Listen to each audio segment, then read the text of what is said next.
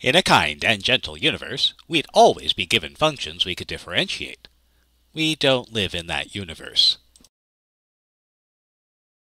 But we might still need to find derivatives.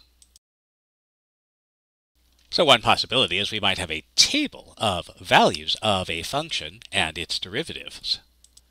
So we might have such information, and we might want to find the derivative of a composite function. And we can still apply the chain rule. So remember, the derivative of f of g of x is the derivative of f evaluated at g of x times the derivative of g of x. And so we can write down our derivative.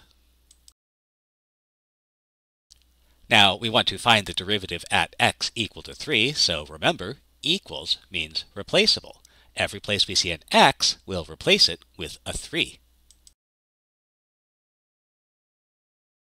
Well, that doesn't do us much good. We don't know what g of 3 is. If only there was some way we could determine the value of g of 3.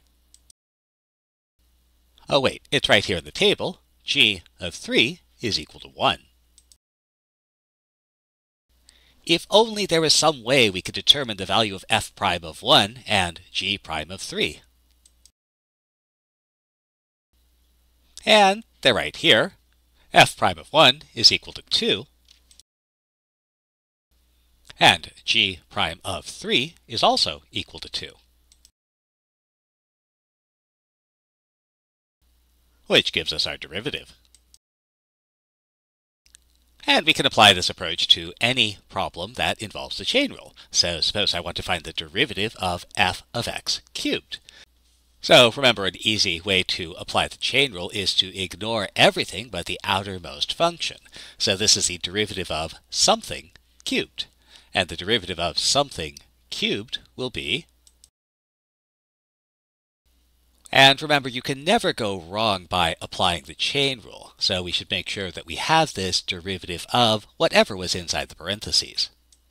And put things back where you found them. Inside our grouping symbol was f of x, and so that should go inside all of our grouping symbols.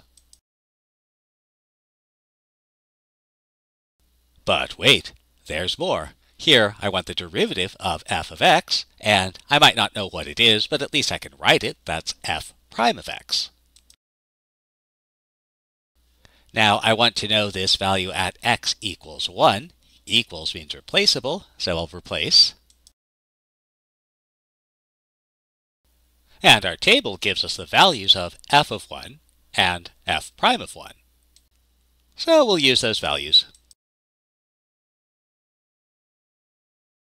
which gives us our derivative. And we can even do more complicated functions this way. So if I want to find the derivative, it helps to think about this as something to power negative 1. Ignore everything but the outermost function. Thing to power minus 1 has derivative. Again, don't forget the chain rule. Put things back where you found them.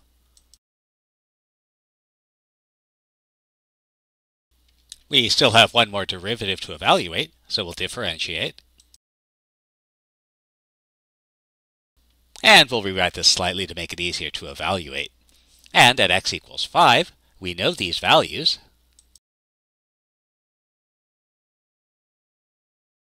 Which will give us the derivative.